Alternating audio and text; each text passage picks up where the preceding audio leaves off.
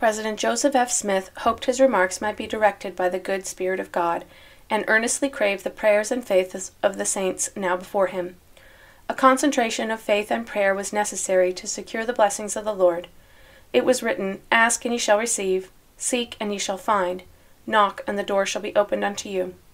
If we ask not, we need not expect to receive. If we seek not, we need not expect to find. If we do not knock, we need not expect the door of mercy to be opened to us. The sun shines upon the just and the unjust, and the rain descends on the evil as well as the good. These are among the more general blessings that God bestows upon all his children. In bestowing these things, God is no respecter of persons.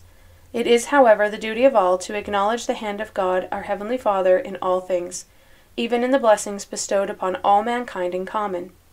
If we fail to do this, are we not guilty of the sin of ingratitude, which we will have to answer for at the bar of God? There are blessings that are not bestowed upon the human family in general without their seeking to obtain them. Among the blessings of this character are the following, which can only be obtained on certain conditions. First, there is faith, which is the gift of God. Faith to acknowledge the hand of God in all things. Faith to believe the gospel. Faith to take that course by which we can receive a pardon for our sins. A blessing which does not fall upon all mankind is the remission of sins. And who does not desire such a blessing?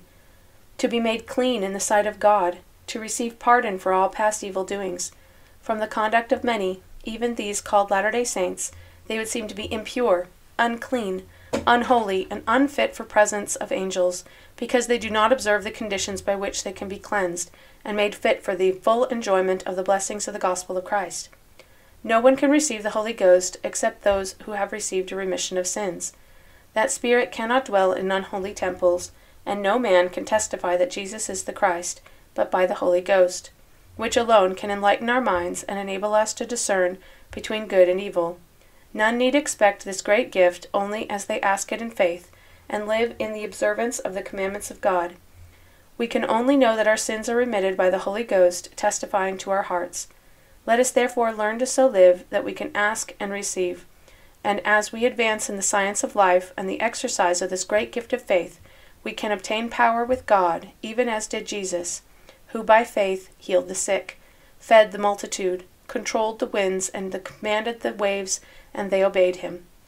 In speaking of the death rate during the past year, said that it was greater than it ever was before in this city, and it was a portentous sign.